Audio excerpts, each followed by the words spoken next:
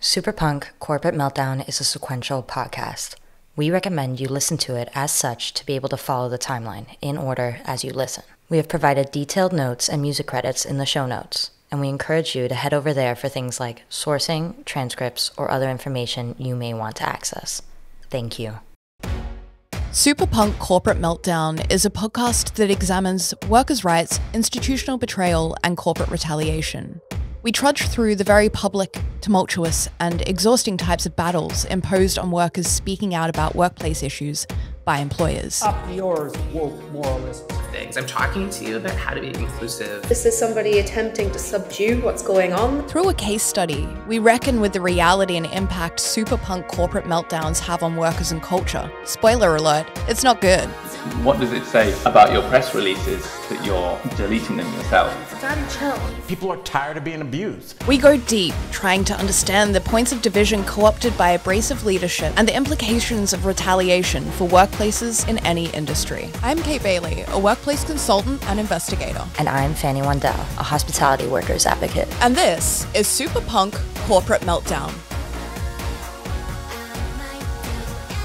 We'll see who cancels who. This is episode 2, Invade and Intimidate. In episode 1, we began this story in January 2022 with the publishing of a series of statements from a beer company, Brewdog, and their CEO ahead of a highly anticipated documentary about the company. We covered how former workers and contributors to the program were being targeted, and we covered the genesis of Quotegate. Well, I was fucking one of yes. Disgusting! We also outlined what cultural problems are and pointed to the fact that, well, perhaps some key indicators of cultural problems exist in this case.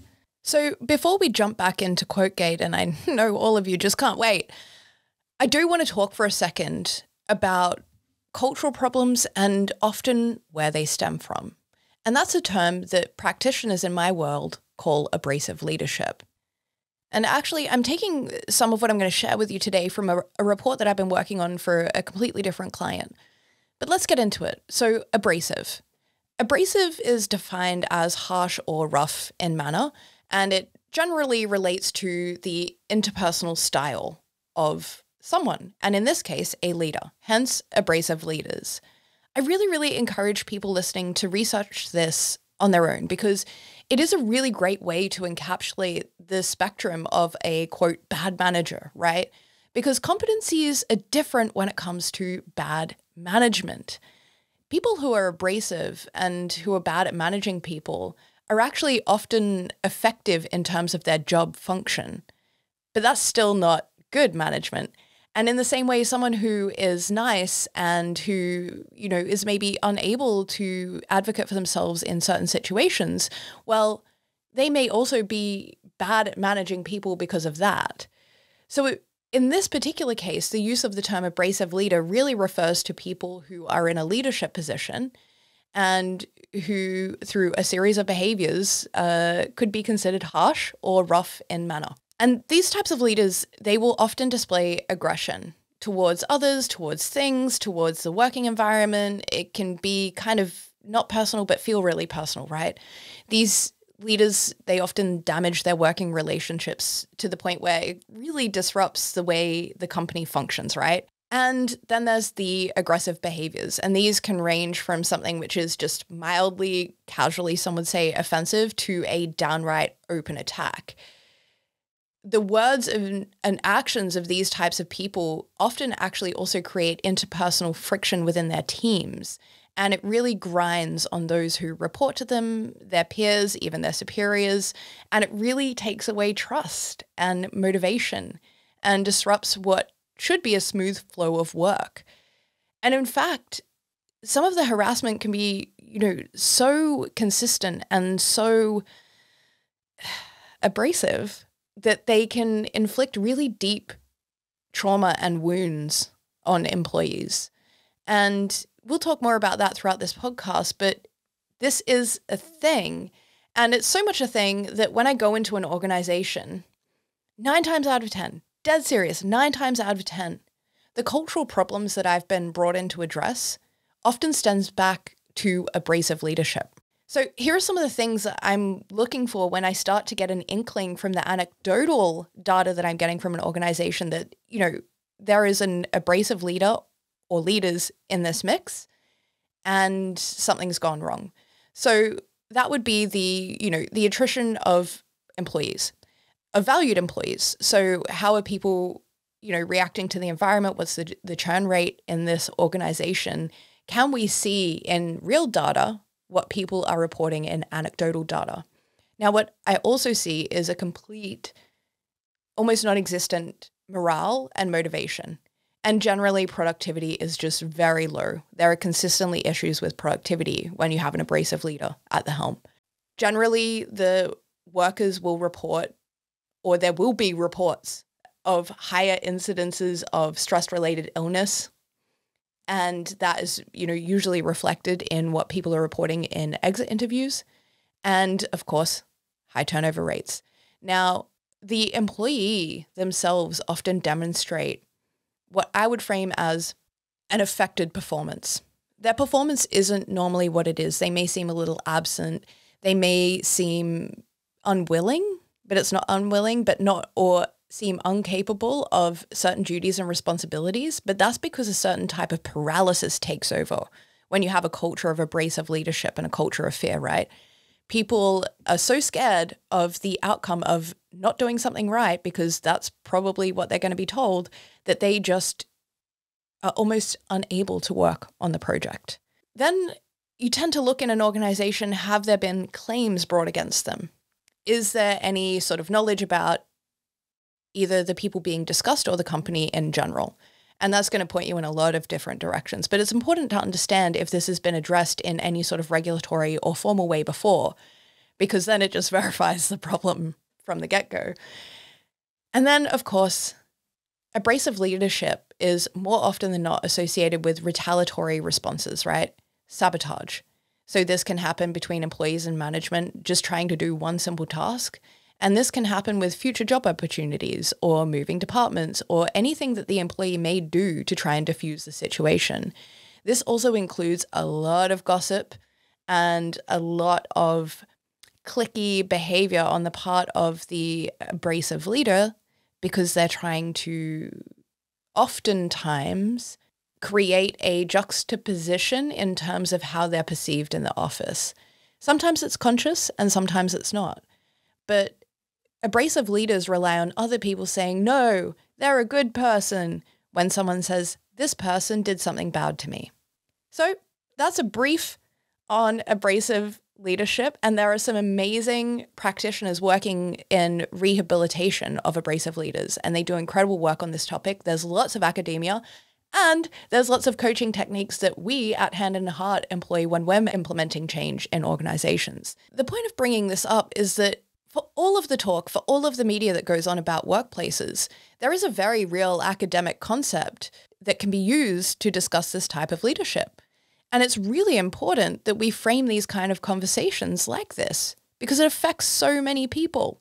Workers, first and foremost, who go home to family and friends and partners, unload all of this stress, all of the burdens that working for an abrasive leader can bring, who often have to seek counseling caused by people who clearly refuse to go to counseling. When we have topics like this, there is key language that we can use, which is attached to something tangible, indicators. And when we have these tangible indicators, we can build a tool set to address them. That is when abrasive leaders are willing to be rehabilitated. That, of course, involves recognizing you have a problem. So, Fanny, you've been witness to hundreds and maybe thousands of stories about workplaces. What is your take when you hear something that's more theoretical and clinical like that? It's for sure something that rings a bell. From your breakdown and some of the materials that you're referring to, it's also something that can at times seem complex, and it can come in different shapes and forms for those experiencing it or perpetuating it. Being able to define these issues is so important, as is all information that can offer context in order to help people with spotting these issues, both in others and also within themselves. And further provide a vocabulary to those who may not feel able to articulate their feelings or even identify these behaviors until something like abrasive leadership is thoroughly explained to them. Within the realm of brewing, hospitality, and yeah, probably business, I imagine that something like a course on abrasive leadership and how to manage yourselves out of it could be helpful to staff on all levels of a company, not least the employers. A production note. Just to let you know what's been going on and how long it's been going on. But seriously, when it comes to all of the companies mentioned in this broadcast, we've reached out to all parties. For Brewdog and Wiser especially, we also provided a 35-page document detailing the factual claims in our podcast and describing discussion points. We invited them to respond to anything that they wanted to discuss from that document, as well as the questions that we asked. We gave them nearly 7 days and indicated we were open any time to discuss any of this with them. Apart from one journalist whose reply we included in the broadcast, no party has responded to our invitation to reply.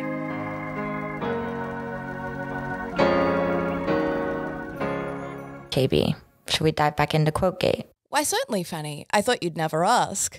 Well, I was fucking one of yes. Community Quotegate temperature check.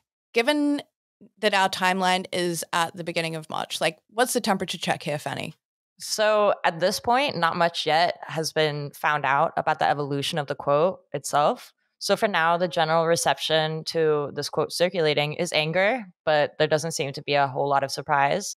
At this point, having talked to people, both consumers, EFP shareholders, former and current staff, it felt like a lot of people have been desensitized to the sort of antics that this company projects. And it took a few days before momentum really started to pick up. So at the start of all of this, it felt like it was something that I was logically going to get an answer to. And I think maybe the people who were following thought so as well. But after about a week, then it was seen quite publicly that people were asking for both the CEO and the company to clarify these things within the forum, within the Twitter sphere. And I also became aware of the many people who reached out to both Wiser and Brewdog to clarify.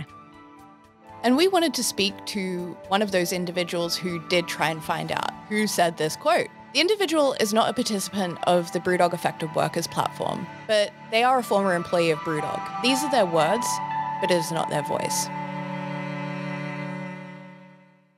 How did you become aware of the quote?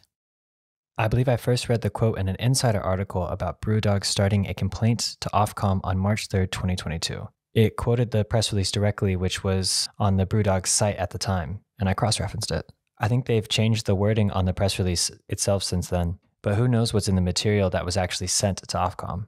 I doubt they'd have bothered to edit that. What were your initial observations about the quote? Shock. As a Punks with Purpose letter signatory, the central message of the letter was that we believed there was both a potential and an urgent need for positive change, both in the company and the industry as a whole.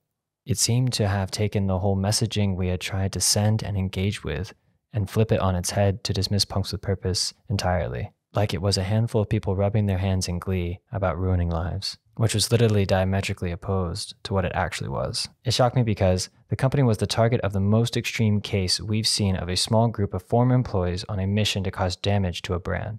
Was not at all the vibe that I got from Wiser when I spoke to them. They were very sympathetic and seemed to understand the frustrations of those they were interviewing. Moreover, the top-level report that Wiser and Brewdog had published on or about 20th of December said absolutely nothing hinting of that conclusion. That's the thing that made me go, hold on, something's not right here. Where did this quote come from? Because it's nowhere in the materials that have been made available to the public. Why did you decide to inquire about the quote? I couldn't believe that a conclusion like the most extreme case we've seen of a small group of former employees on a mission to cause damage to a brand could be drawn from the results of the published parts of the review. What were they leaving out? The quote was initially attributed to Wiser both in the press release and the insider article where I first came across it. It also made me really question the supposed impartiality of Wiser. They said they were impartial and would keep responses anonymous, We now know that they've passed names and personal data on from those anonymous interviews straight to BrewDog. So in hindsight, it wasn't surprising. I mean, it should be surprising, and it looks terrible in terms of impartiality. Who did you inquire about the quote with? I emailed the address, as that had been indicated as the initial point of contact for anyone participating in the interviews. That was on March 3rd. I also emailed the author of the insider piece on the same day with the following. I read with interest the article this morning on BrewDog and their complaints to Ofcom. In it, you quote the Weiser report to the culture at the company as concluding, "The company was the target of the most extreme case we've seen of a small group of former employees on a mission to cause damage to a brand. I've read through the publicly available materials from Weiser and have not been able to find anything about such a conclusion. Would you be able to confirm where you came across this conclusion, and how can it be verified? I find it strange that the quoted statement would be so at odds with the tone of the overall material otherwise available." I did not hear back from the author. Can you describe those interactions? I had not heard back from Weiser the following day, but noticed that the insider piece had changed the attribution of the quote from Weiser to the chairman of the board, the former ASDA chief exec. I emailed the same address at Weiser again, noting the change, asking if this had come from them or if the author of the piece had changed it based on something else, such as my emailed questions to him. I did not hear back about that, or about whether Weiser's conclusion had in fact been that quote. If it had, why had the insider piece changed its attribution to be the chairman of the board? It all seemed really odd. As I did not hear back, I got an email address from another Punks with Purpose signatory, whom I knew, for a direct contact at Weiser. I emailed them on March 9th after not having heard back from Weiser for a week. She then replied back to me on March 14th with a short message stating simply, "In short, this was not a quote from Weiser. BrewDog's PR advisor has confirmed the quote was attributed to Weiser in error, and this has now been changed online. He has confirmed this error will not be repeated. He has said you're welcome to contact them anytime for further clarification. His email is..." I figured I'd give BrewDog's PR advisor a call on a number that was publicly available on their website, because I was getting frustrated with all the runaround. When I did, I could clearly hear him talking to a person who initially answered the call, asking her things like, "Where is he calling from?" and "What did you say his name was?" Eventually, I was told he would call me right back. 20 minutes later, he did in fact call me back. He was very dismissive of my query, saying at the time that, "I have no idea who you are, why I should talk to you, or where you're calling from." When I said that I had been advised to contact him by the Weiser representative as someone happy to talk about the press release and the quote, he said, "Yes, I'm happy to talk to the media and the like."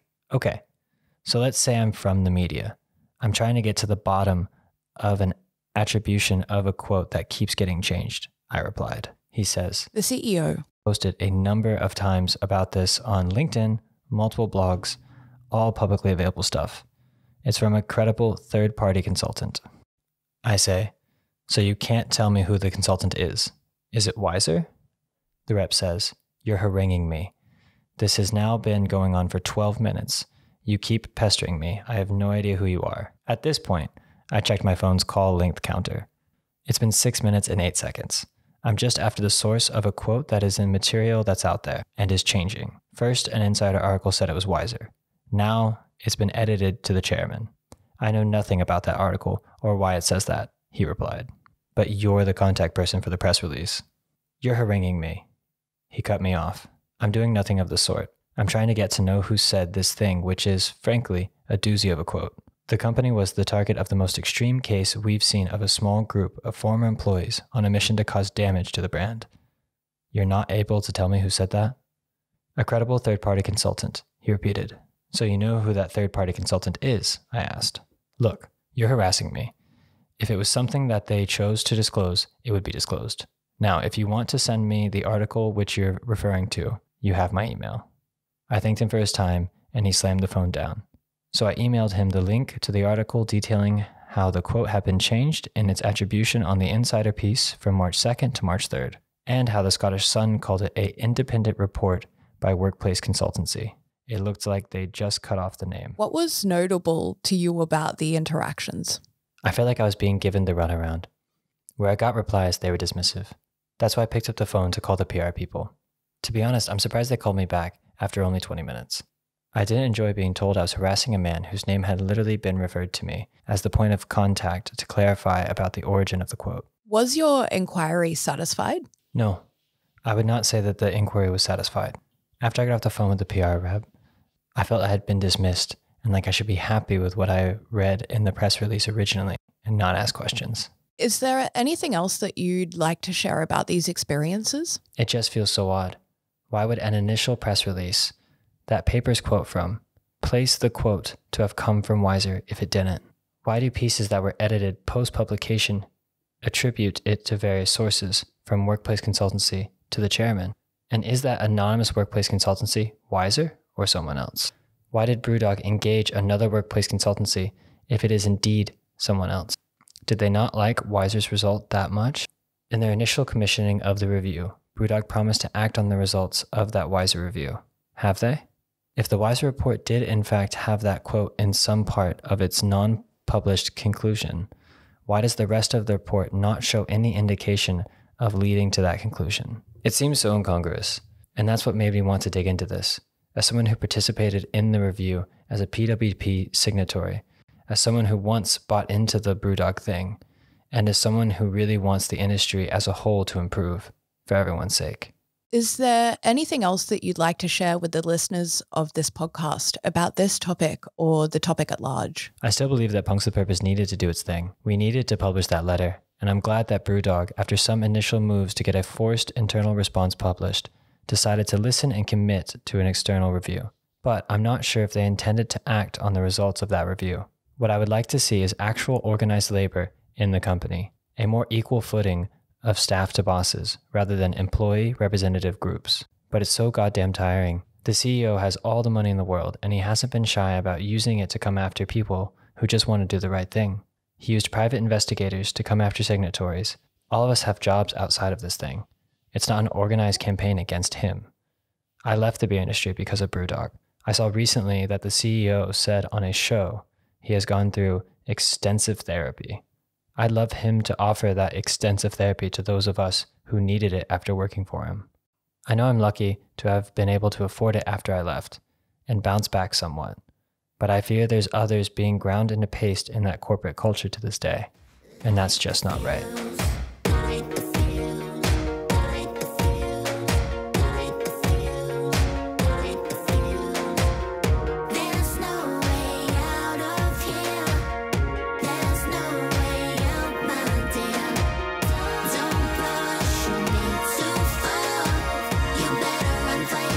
In mid-March, The Guardian reported that BrewDog's CEO had hired private investigators in order to gather evidence against individuals he believed to be involved in a campaign against him, which included an unnamed woman as well as Dylan Gray and Rob Mackay, both former BrewDog employees who participated in the BBC documentary The Truth About BrewDog. Quotegate continues as BrewDog and Weiser give conflicting answers about the source of the quote. Hand and Heart encourages platform participants to submit data subject access requests, while talks with BrewDog regarding reconciliation continue. When this reporting came out, I was appalled that they had brazenly admitted to it.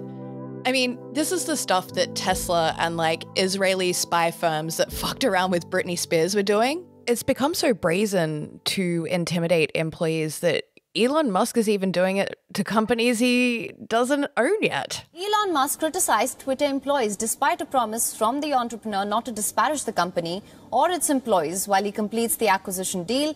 Musk earlier had agreed to refrain from targeting Twitter employees as part of a 95-page agreement covering his $44 billion acquisition deal.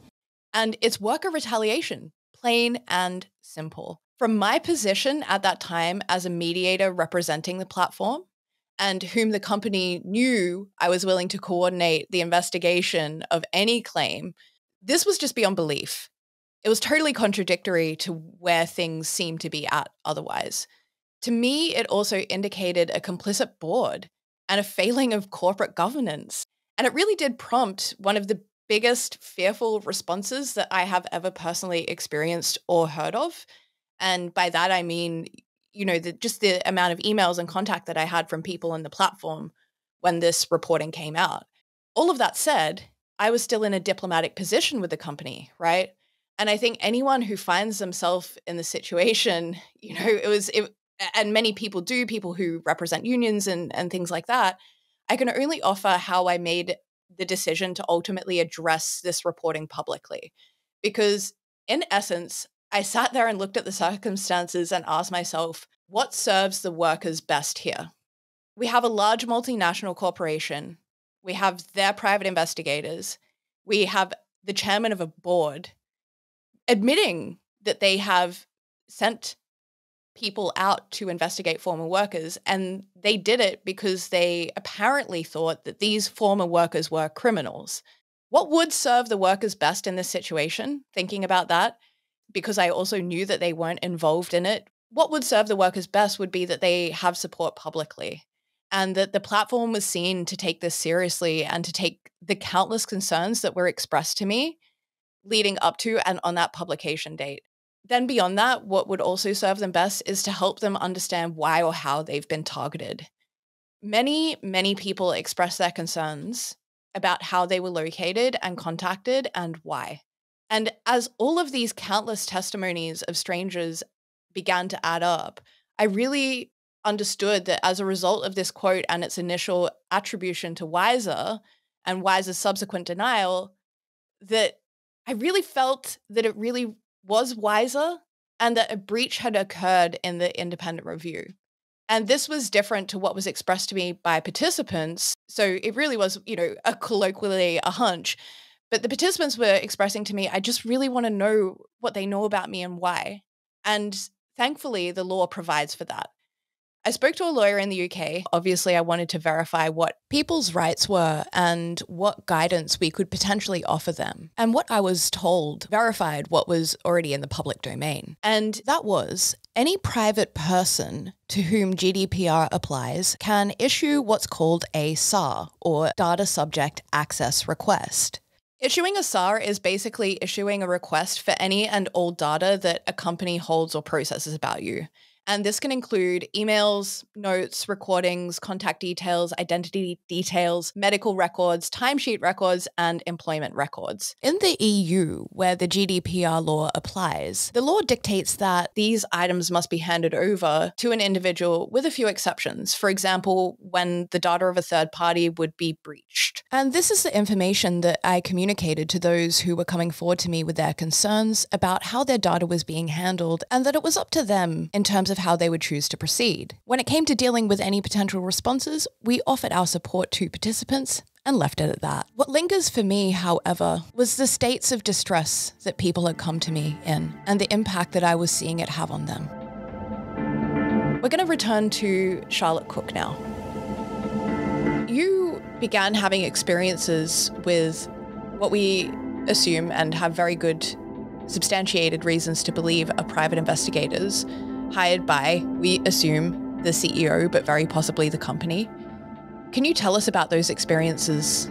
So the first that I became aware that there were potentially private investigators looking into me, I suddenly felt incredibly unsafe. It felt really jumpy, kind of didn't really want to be there anymore, and felt really freaked out. So something that happened earlier that week was that my boss had received a call from a woman calling herself Sandra, who had asked to speak to me, wouldn't disclose why she wanted to speak to me or anything at all, who she was, where she was from, why she wanted to talk to me. My boss refused to hand over my number, but passed her number on to me to speak to. I didn't call it back because my instincts went off, and it's like, you know what, if this person wants to speak to me, they'll find a way. I'm not that hidden. It's not difficult to find me. But once I found out about the private investigators, I kind of put two and two together and passed the number on to a couple of other people who could look into it, but just waited to see what might happen. So the day after I got back from the States, my boss received another phone call from Sandra asking to speak to me very insistently. He told me this, so I went and reported it to the police because I was utterly convinced that this was a private investigator, and we had good reason to believe that it was, and so I wanted everything logged. I wanted a paper trail of all of this harassment so that if anything ever comes of it, then it's there. Yes, and 2 points here. The first is that going to the police doesn't necessarily mean that action can happen. And that can be a very difficult position for people who are in a situation like what you're experiencing. However, I think it is good practice to note what you've done here by going to the police and reporting these repeated instances, because it is a paper trail and it does counteract this sort of constant feeling that you have to undo some sort of gaslighting from the other side in these types of situations. One other thing that I want to note about your situation, Charlotte, is that I was able to look into it. And the one thing that we had, which was kind of anchoring the whole thing, was this phone number. And when that phone number was searched, it was directly linked to a private investigator. And then I tried to call the number. So I end up speaking to a woman who claims that the number has been fraudulently used, if what I'm saying is true, that it's being used to contact people's employers. And I assert, well, we should go to the police. We should look into this. This is not good if you've been implicated in whatever's going on here, but this is a very real situation. Other people are going to the police and we should make sure that we document everything. And I eventually hear nothing. The person is completely reluctant in the call to note anything whatsoever. And it was just super weird. But my theory is if they're going to rattle the cage, people need to rattle it back, because I see this constantly with workers who are intimidated in ways like this. And my personal approach is to find out who, what, when, where, why, and get it documented. So in this case, I think probably just the one thing that I think brings a little bit of levity to the situation was that after this, I'd provided my details and wanted to remain in contact with the individual and genuinely follow up and get this individual to go to the police, because maybe it was true. But after I did that, the private investigator looked at my LinkedIn. And I know that because I pay for that wanky premium LinkedIn. And I was just like, wow, this is so incompetent. Like, not only is your phone number registered to an individual who's a private investigator, but then when I send details, you just go and look at my LinkedIn profile. It was absolutely bizarre to see that. Yeah, the incompetence is quite astounding. I'm not hard to track down. There's no need to contact my boss. So to me, that either proves that they're spectacularly incompetent or this was an attempt at intimidation.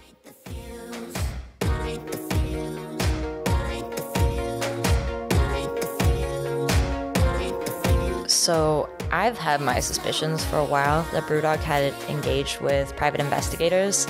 This was something that had been indicated to me already last year. When I then saw the reporting from The Guardian had come out, Quotegate was already in full swing at this point, but I decided to dig through previous conversations and screenshots. Mind you, I have over 10,000 screenshots from the past year, but what I found was a conversation and screenshots provided to me that named two of these investigators back in September 2021. I decided to do a bit of late night Googling and quickly discovered that these were the same investigators from the reporting done by The Guardian. And I found a few articles regarding the background of these two people. Both of these investigators are former police officers and were previously a part of an elite anti-terrorist unit and were under investigation for fraud back in 2013. That article I found describing this was from June, and according to one of their LinkedIn profiles, one was able to retire in May before this had even been published, and subsequently started to work as a private investigator the following year. The other one seems to have mysteriously disappeared from LinkedIn while I've been researching for the podcast, so I can't confirm when this person left the force, but they were still serving at the time of publication. But the outcome of this case against them is unclear, since these type of court documents are typically sealed when it's regarding the police. What I do know is that they started their current investigations company approximately 4.5 years ago, and they've interacted with the media every now and then. Those articles really intrigued me, as I felt that it illustrated what seems to be a bit of a pattern in terms of what cases interested them. One has spoken out about their own case that I just mentioned, and it's evident that they feel they were wrongly accused. That seems to echo in additional materials I found, including an article where the one who retired in 2013 weighed in on a case of a police officer on the brink of suicide over corruption claims. Then again, when both investigators featured in a Channel 5 documentary from early 2021 in which they wished to to reopen an investigation into a highly publicized trial, which concluded in 2005. Finally, we know they've taken on this current case and are pushing the rhetoric of a coordinated criminal campaign, given the quote they provided to The Guardian, stating that they had uncovered evidence of a very clear criminal campaign organized by a small group of individuals seemingly intent on causing harm to the CEO and Brewdog, which feels quite similar to the quote in the Ofcom complaint summary. I find all of these things quite notable, as those they advocate for and those they take on as clients seem to be men who they believe have been wrongfully accused. And I have to say that it piqued my interest that in their statement to The Guardian, they even mentioned Brewdog, the company, because I was under the impression that the CEO had hired them privately. If these investigators are also advocating for his company, I think it then begs the question of who hired them, and in this instance, maybe more importantly, who's paying them. The Guardian reporting comes out, and this details that not only were the company admitting to hiring private investigators, but that other people had been looked into as well. Could you describe what that day was like for you?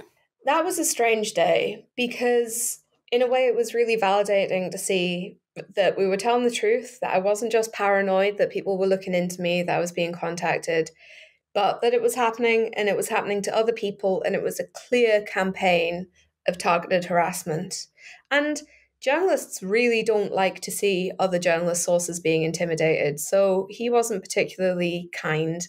He didn't go easy on them, and that was quite good to see because I could prove, look, this does happen. This is what the CEO is actually like. This is the length that he will go to scare people. And just to have that out there in a beautifully written piece of evidence was spectacular.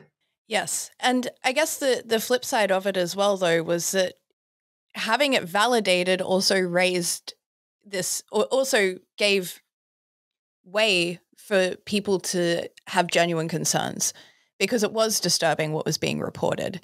And a lot of people from the platform and beyond were coming to me and expressing their concerns. And at Hand and Heart, we recognized that we had to look into this and to understand individuals' concerns and express to them, well, if you're interested, we can provide you with information to help you understand your rights and you can make a decision. So Hand and Heart provided to you and many others that information, and you subsequently issued SAR requests to Brewdog, Wiser, and Integritas. Can you tell us a bit about that decision? So the reason that I wanted to issue SARs was because everything that I was seeing that was being put out there by the CEO didn't have grounding in my understanding of the situation or in any kind of reality that I saw. I can't get an understanding of where, the quote for Quotegate came from without seeing the evidence for it.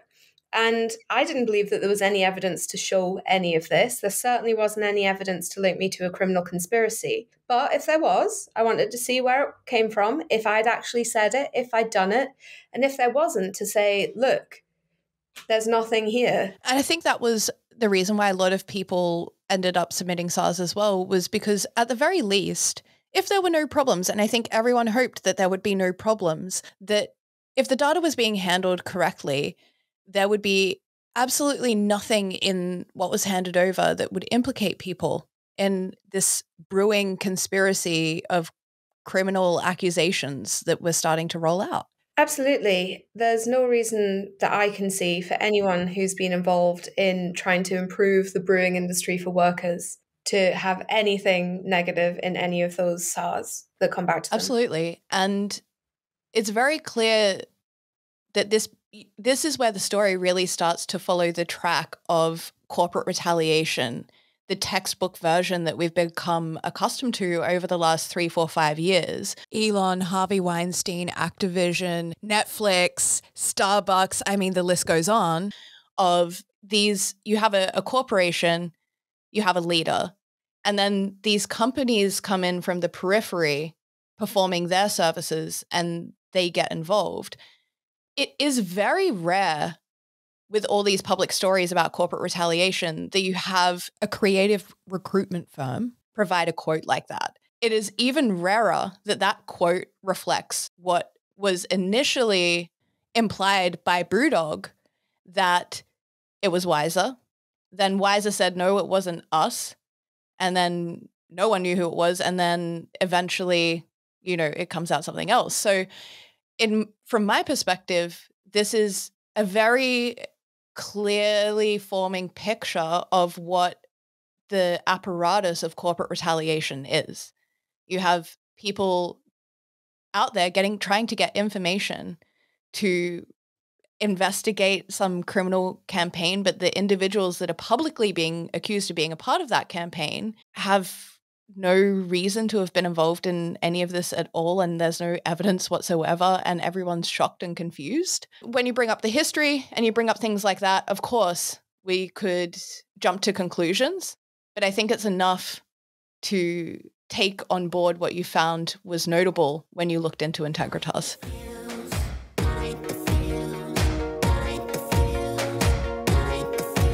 By late March, dozens of inquiries have been made regarding Quotegate.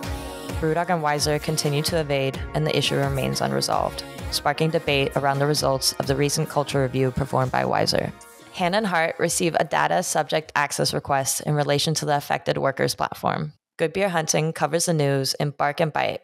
Brewdog Rep uses legal maneuver to unmask victims and their stories. So at this point, I am meant to be having a meeting to present, at this point, what is a requested reconciliation concept for Brewdog.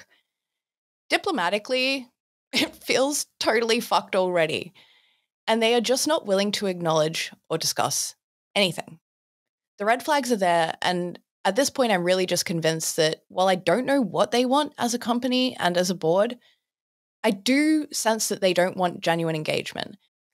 And the chances of a reconciliation concept are at a zero.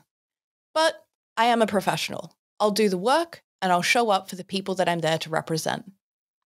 Then, this whole thing turned into Star Wars. Yep, Star Wars.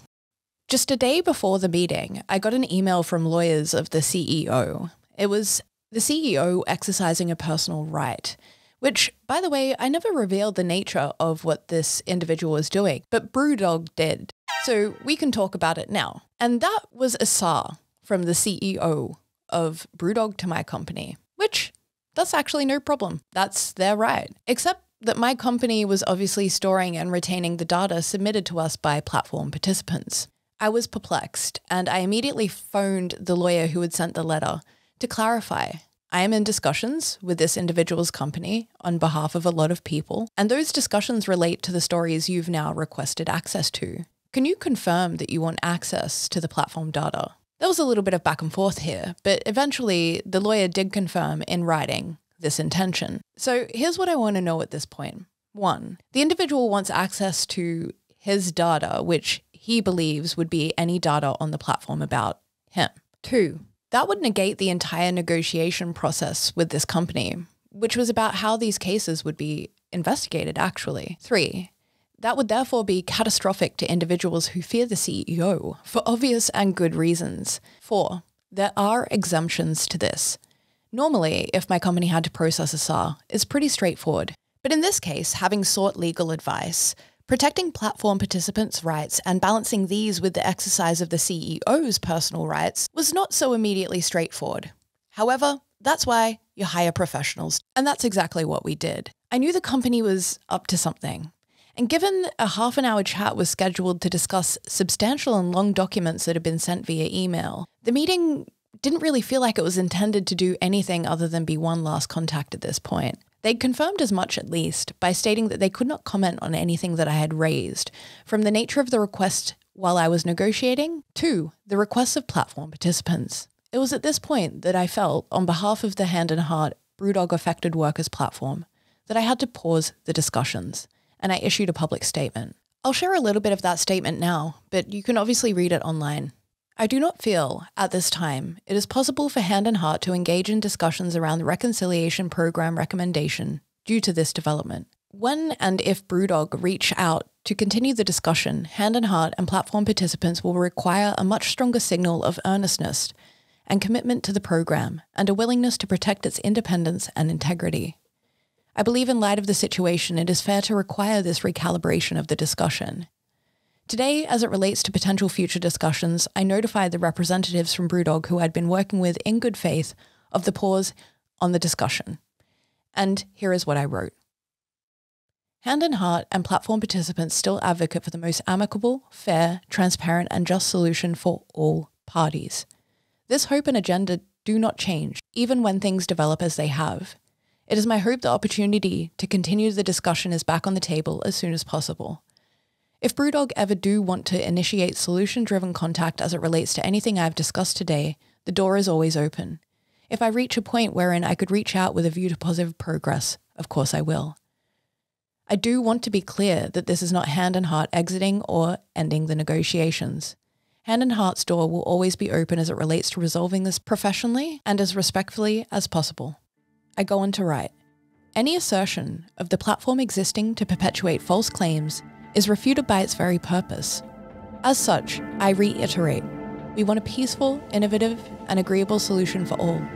It is my personal and greatest hope that Hand in Heart and Brewdog can be back at the discussion table.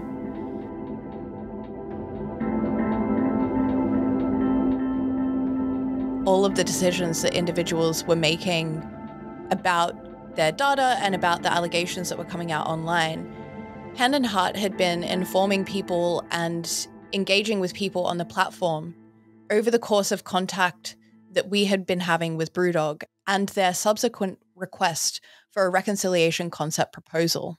Then, at the end of March, we alerted the platform and the public that we were pausing our discussions, and that was due to the fact that the platform data was trying to be accessed by a representative of the company, even though we were negotiating for those exact stories to move forward to investigation in coordination with the company and external third-party vendors. What was your initial reaction to hearing about that pause and the reasons why? My initial reaction was that this hadn't been entered into in good faith on equal footing by all of the parties involved, and that there was something really wrong afoot. I also found it incredibly chilling that somebody could use a legal instrument that's designed to help people who are in a position of lesser power to try and get information about people who'd been hurt by them, who were scared of them, who wanted to try and put all of this behind them in a fair and equitable way. And they were just trying to get to the information. I saw it as another attempt at intimidation. It's like, I can find out what you're saying about me. But luckily, the law doesn't agree. So the law is on the side of the workers in this situation, and I think that was incredibly important. We are going to conclude episode 2, and hopefully we've been able to communicate the chaos and the unnecessary stress created by an abrasive leader who sees the only way out as invasion and intimidation, supported by a complicit and willing board. All moving parts in a super punk corporate meltdown.